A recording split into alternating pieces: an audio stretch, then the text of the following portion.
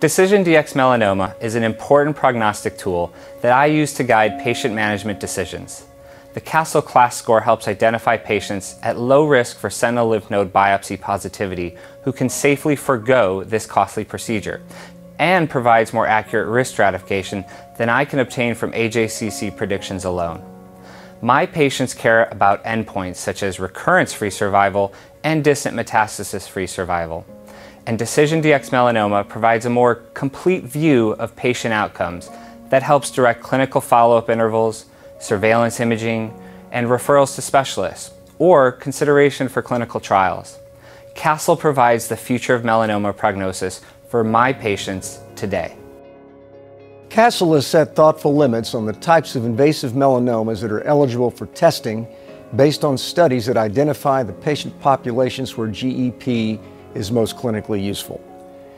GEP testing is therefore indicated for patients with invasive melanomas greater than or equal to 0.3 millimeters in Breslow thickness. Castle Biosciences' test for patients diagnosed with cutaneous melanoma is not intended to replace current staging systems, but rather augment the risk prediction that is currently available for patients with stage 1 to 3 melanoma. It is clear from the data that for patients with stage 1 melanoma, those with a high-risk Castle result have almost a 10-fold risk of recurrence compared to those with a low-risk Castle result. Put another way, the risk of recurrence in a stage 1 melanoma with a high-risk Castle Class 2B test result is similar to that of a node-positive stage 3A melanoma. Castle provides the future of melanoma prognosis for our patients today. Since I started taking care of patients with cutaneous melanoma, there have been many enhancements in clinical surveillance for early diagnosis and treatment options for patients with advanced disease. But a critical component of management is assessing prognosis. The AJCC has made great strides using clinical and histologic data, but gene expression profiling has brought this to the next level.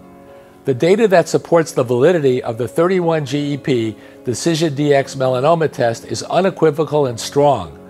Multiple retrospective and prospective published studies have validated the performance of DecisionDx Melanoma and have demonstrated the consistency of outcomes through meta-analyses. In fact, there were 2 systematic reviews with meta-analyses that were published in 2020. One by Greenhaw et al. That was published in JAD, and one from Lichman et al. In Skin.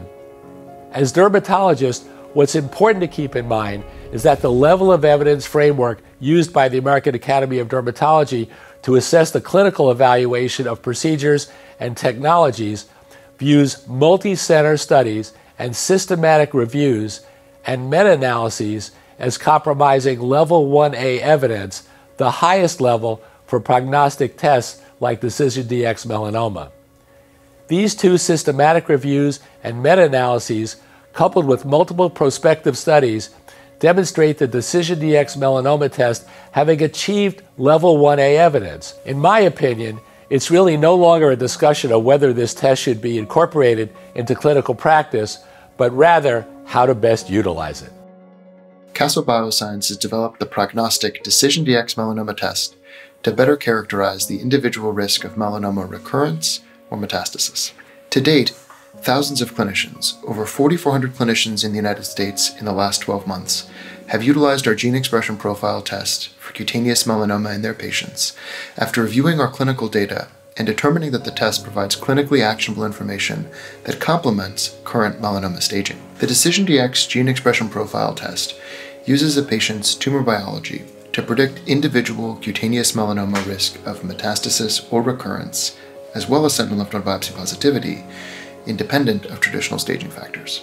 Combining Castle Biosciences' gene expression profile test with AJCC stage produces a more accurate risk prediction for clinical endpoints that impact clinical decision-making and are meaningful to the patients who we take care of. Castle provides the future of melanoma prognosis for our patients today.